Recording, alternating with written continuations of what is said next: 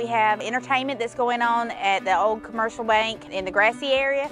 And then we have around 75 vendors with arts and crafts and businesses throughout the town. And then we have about 20 food trucks as well, along with drinks and ice cream and ices. And then we have also new this year a whole kids area with a character artist that's free, hair extensions for little girls. We have face painting. It's the Honea Path Fall Festival, but we've always had the Honey Soppin with it.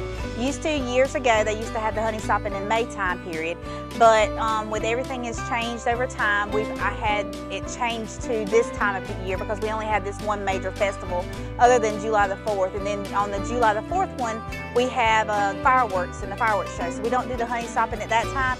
But hopefully coming in 2025, we're going back to the old schedule with the Honey Soppin and having a Honey Fest, hopefully about April or May is what we're looking for. So we're trying to do a lot of outreach for the community, bringing in the community throughout the whole Honea Path area, bringing us closer together for more involvement for all of us.